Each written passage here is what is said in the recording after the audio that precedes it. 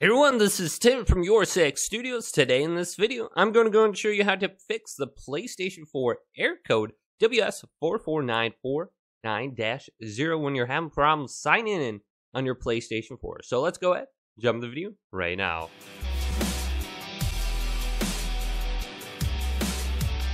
So if you are having problems with your sign-ins on the PlayStation 4 and you're getting this error code, go up to the top and go to Settings and select this.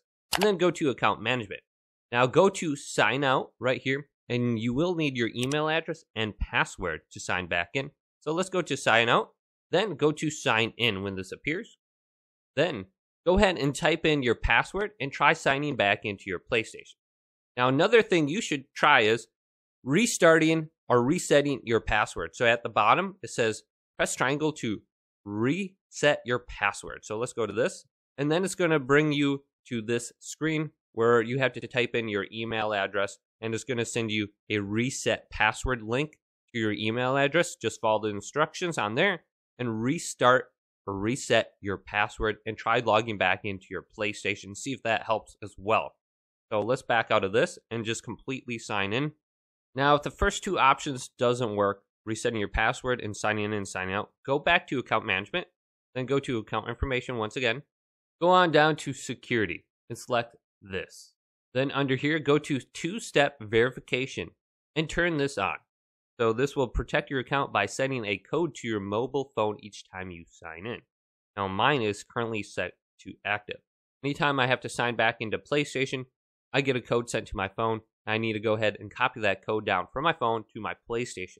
It's an extra level of security and it prevents you from getting hacked. So I like having this on, just in case. Also, this may fix this specific error code. Now let's go ahead and back out of here. Another thing that you can go ahead and try is changing your DNS settings. So let's go to Settings, and then going down to Network, then go to Set Up Internet Connection, and choose whatever current network you're using for the setup, whether it's Wi-Fi or LAN. Then go to that option, and then go to Custom. Now under here, let's go to Automatic for IP address settings. DHC host name, go to Do Not Specify. DNS setting, go back to Manual. And under here, for the primary DNS, try typing this in, 1.1.1.1 for the primary.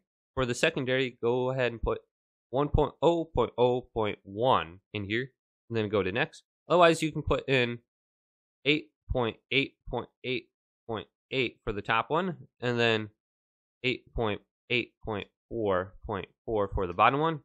Then go to Next. Go to Automatic for the MTU settings. Otherwise, you can put something in like 1473. Then press R2 and done, and go to Next. Do not use for proxy server, and then test your internet connection. See if this helps fix the error code as well. So this is just gonna do a quick upload and download speed. See how fast your internet connection is. But hopefully this video did indeed help you out. If it did, leave it a big thumbs up and subscribe to my channel down below for more tech help videos coming up next on YourSixStudios.